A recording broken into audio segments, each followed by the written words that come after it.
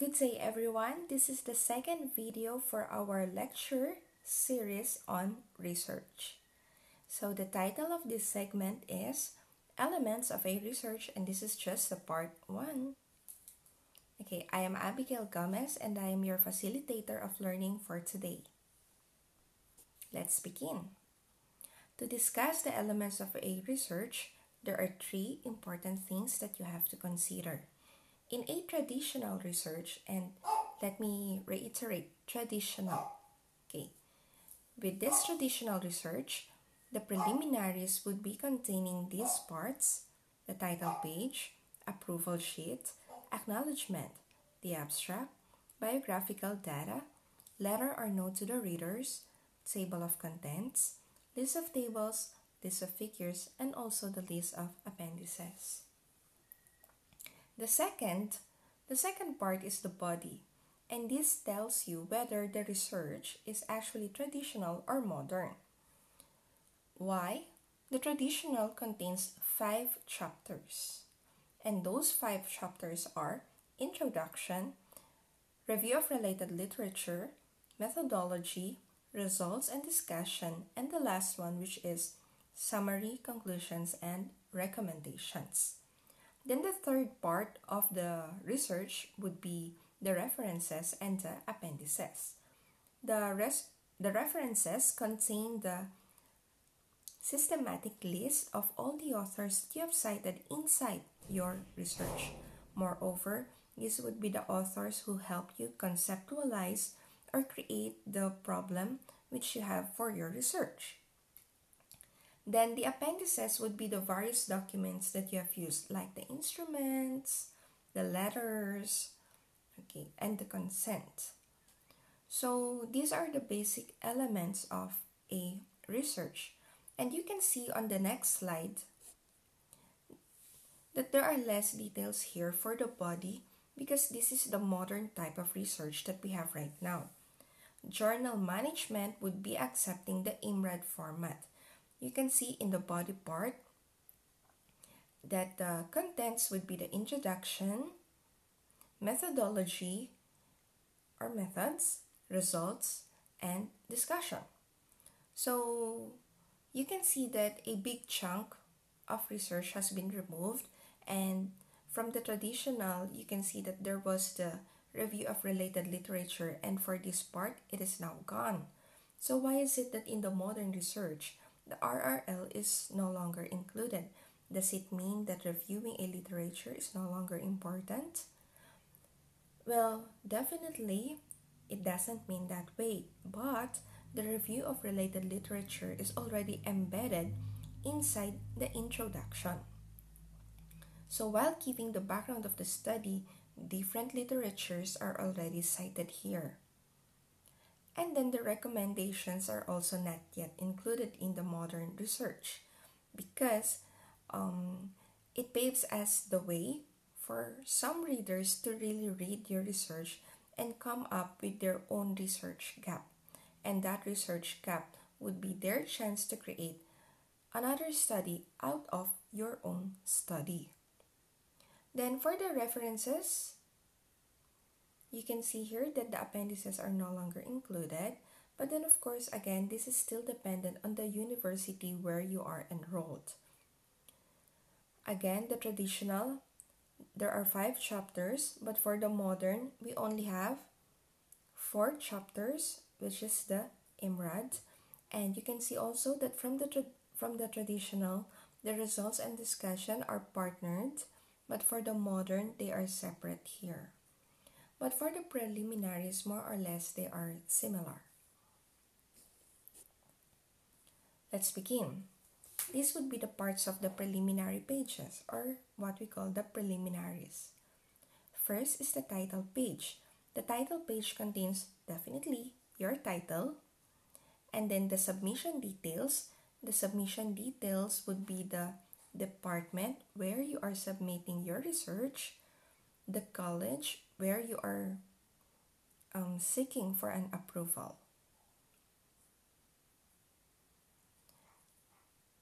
And then it also includes the name of the author, or at times authors, then the date of submission, or sometimes students usually do is to add the month of their graduation, month and year. Second is the approval sheet. The approval sheet is a statement wherein the panelists or the members of the research committee are approving your research. So there are instances that they are including the grade in the approval sheet. Again, this is dependent on the university, but there are some universities who do not place any grade at all. So the approval sheet contains the names and signatories of the department chairperson, the college dean, the thesis advisor, and also the technical critic. Third is the acknowledgement. The acknowledgement is as simple as a statement of gratitude. So this gratitude would be given to many people. The researcher would be listing these people whom they are expressing their gratitude of. And then the abstract. Oh, but before the abstract, let me just remind everyone, when you are doing your acknowledgement, please do not write in your acknowledgement that in the last part. So definitely this would be at the bottom. At the last part, you will say, and above all, to God Almighty. Okay, so you should avoid that. If you want to put God above all, then in the acknowledgement, put Him first. Do not put Him at the last part. Okay? And then for the abstract, that is actually the summary of your research. So, your 5 months long of preparing your research, or maybe 10 months long, or maybe a year or two, then it will be reduced to 1 or 2 pages of an abstract. According to the American Psychological Association, a standard abstract should be consisting of a maximum of 120 words. But again, there are some journal management companies who actually receive even up to 200 words. Therefore, an abstract will actually play in between 120 to 200 words. Next is the biographical data. The biographical data is a narration of the authors. Who they are. It's a biographical sketch of the authors. Who they are, where they are from, what are their interests, what are their achievements in life, academic achievements, or personal achievements. These can be written in the biographical data. Number 6 is again dependent on the university.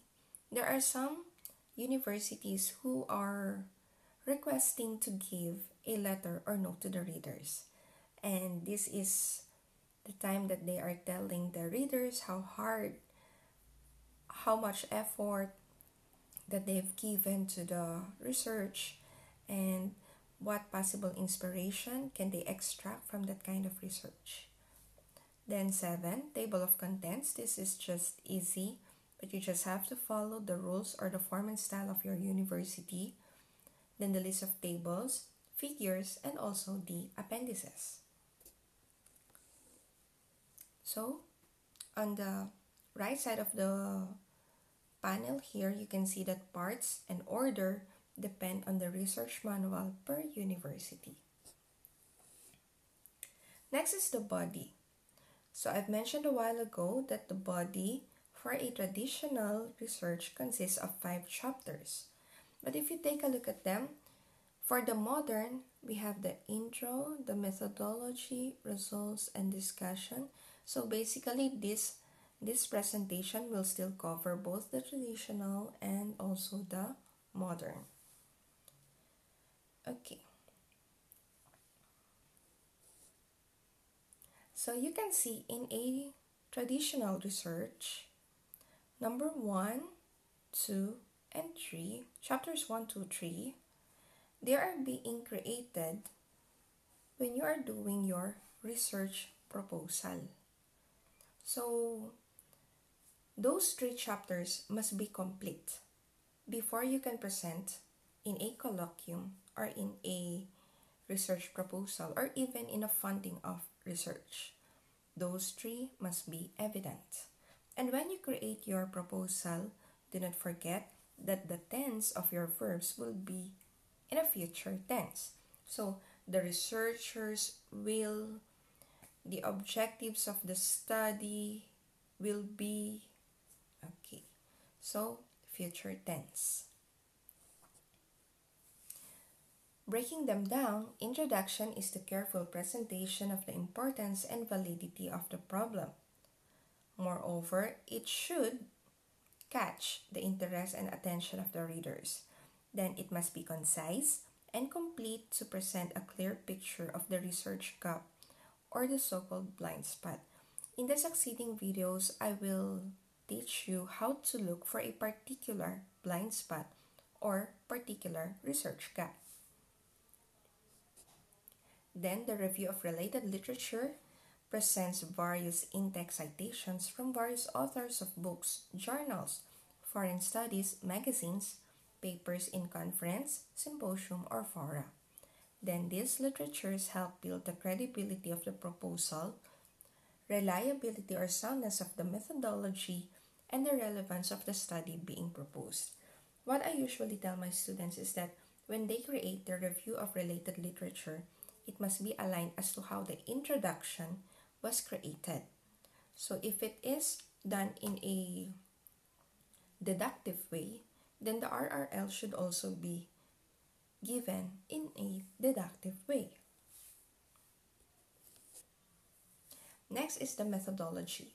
So what the others say is that methodology is the most important part of the research proposal.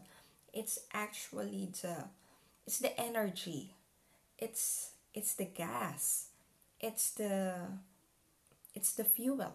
Okay. So this is the one which will ignite the research. This is the one which will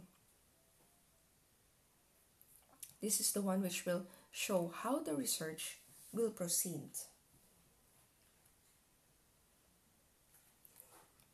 Next, a detailed methodology shows how the research will be according to plan. Okay, then it provides the design, population and sampling of participants or respondents, statistical treatment, the instrument used, the data to be gathered, and also ethical considerations for the research. So you can see here that I use the word participants or respondents. Again, it depends on your university, but there are some people who are saying that respondents are just the ones who respond to a survey. So maybe because they are being forced to do so, and take note, being forced is not ethical, okay, or because it was given inside a class or somebody requests for it, but participants would be the voluntary participation in a study.